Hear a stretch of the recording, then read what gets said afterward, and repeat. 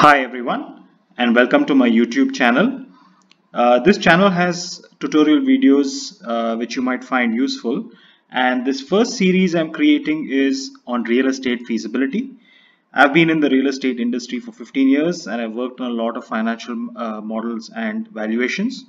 So I want to take you through this process of how to prepare a complex financial model for a real estate asset, whether you should invest in this asset, what are the challenges, how to go about the task, what kind of market research you need to do. Also, I'll take you through the components of a mixed use development and try to cover as many aspects as possible.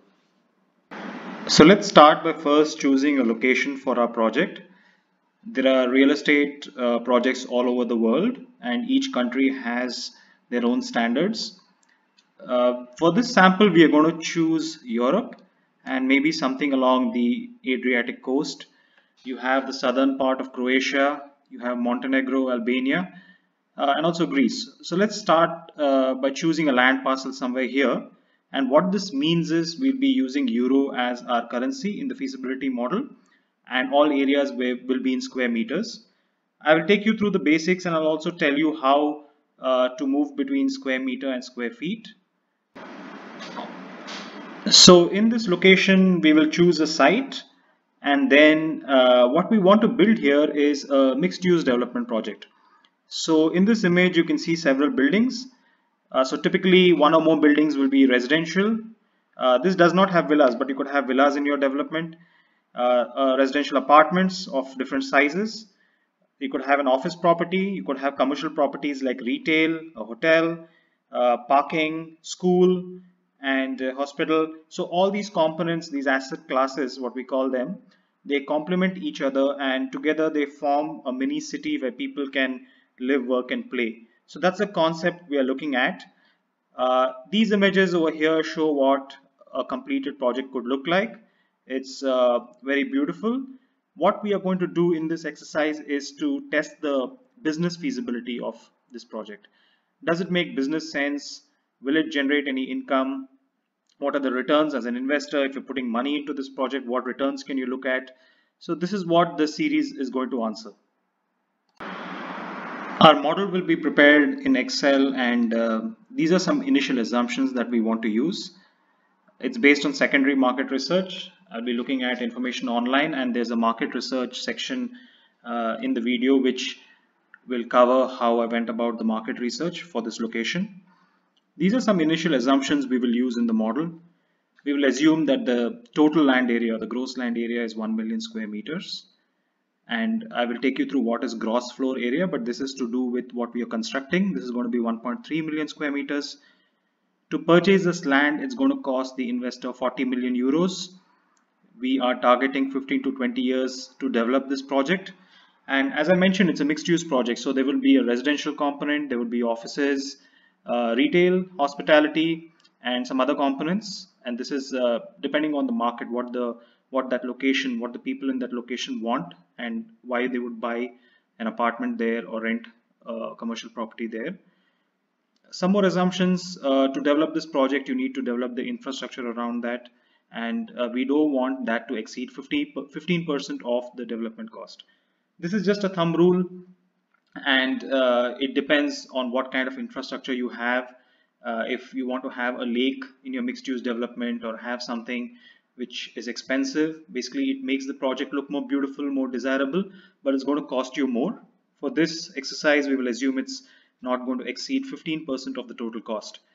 And also, I'm going to explain the concept of leverage. While building the project, the investor puts in equity, but there's also an option of going to banks and availing a commercial loan. So that actually increases the investor's returns in the project. So we will go through this section also. We will start this feasibility with an area program.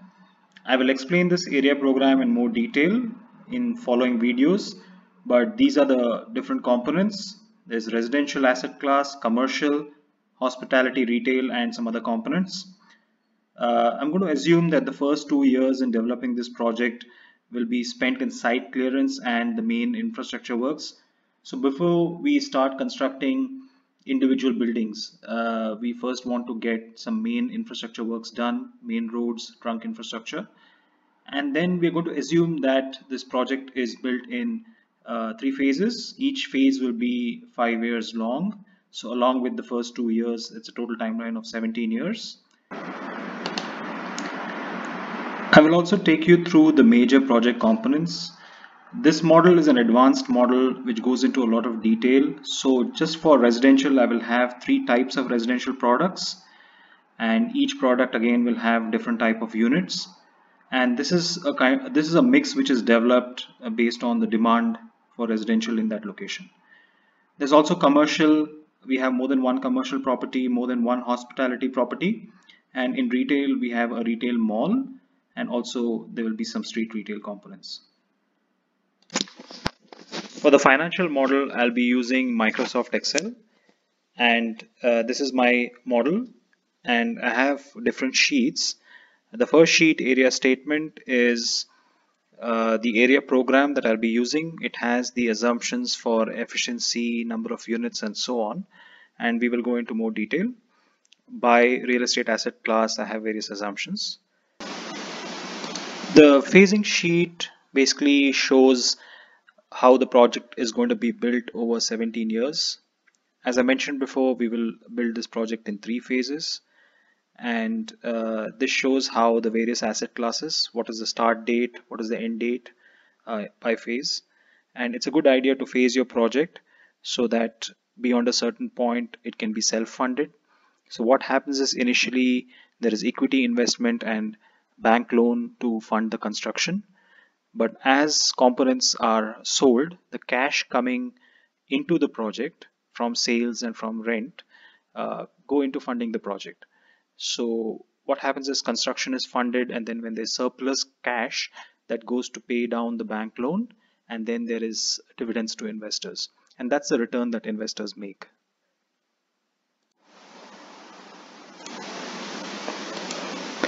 The inputs tab has the assumptions for cost and sale price, rental assumptions, inflation, and so on.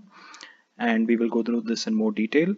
The project cash flows tab has the cash inflows and cash outflows that each component in the project will make over the lifespan, which is 17 years in this case.